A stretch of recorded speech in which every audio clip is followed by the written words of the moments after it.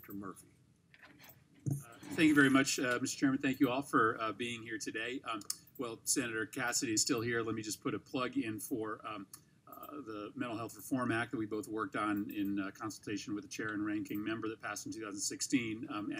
As part of that piece of legislation, we included some pretty important changes to the mental health parity law, which allow for federal regulators to make sure that insurance companies are not just putting in their statement of benefits your behavioral health and addiction benefit, but that they are also administering your benefit in a way that is not discriminatory. I wanted to maybe direct this question to you, Mr. Morrison. Secretary Acosta came before President Trump's opioid commission and talked about the lack of tools that he has in order to enforce this requirement under federal law that when you have insurance, you have an equal addiction benefit to your non-addiction benefit. The reality is that anybody out there who's tried to access insurance reimbursement knows that it is a whole lot harder to get an insurance company to pay for addiction treatment than it is to fix your broken leg or to address heart disease. And so mental health parity law. I think there are. I think there's been studies, as you referred to, in terms of accessing the benefit. There's been a look at accessing substance use disorder benefits as opposed to physical benefits, and there have been challenges and barriers. Our members know this issue based on folks that they see are uninsured or underinsured, and so they've worked with state health insurance commissioners, plans, and the like to educate them. But the bottom line is we have a law on the books, and resources to help enforce and implement the law would be helpful. And the Governors Association has included that as part of their recommendations, as has the commission that the president convened under Governor Christie. Well, Senator Alexander, we're lining up requests as we go through this hearing, but one of mine would be that we take a look at these authorities that the Secretary's asked for that are actually included in President Trump's commission's recommendations to us.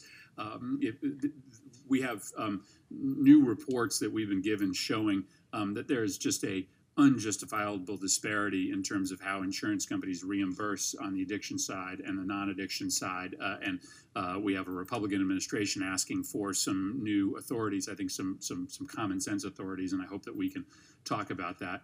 Another subject I wanted to bring up to the panel is the subject of recovery coaches. I think, again, Mr. Morrison, you referenced it in your testimony. We've had a lot of success in Connecticut with recovery coaches. We've seen an increase across the country in emergency room visits for opioid overdoses by 30%.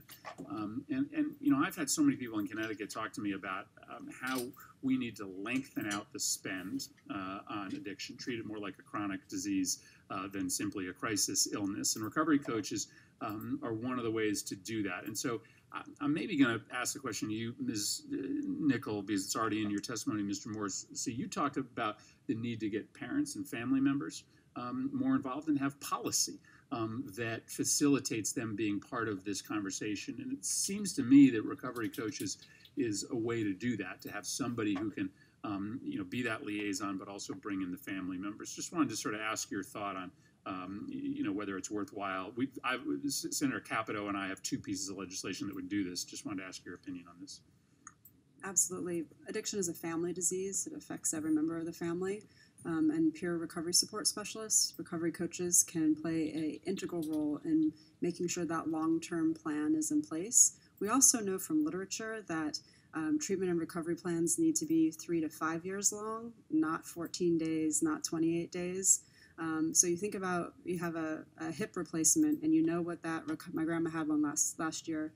You have the recovery plan on the things that you need. It's the same with treatment for addiction, and we know that we need a much longer runway for the recovery support to make sure that that patient is well and has the services they need.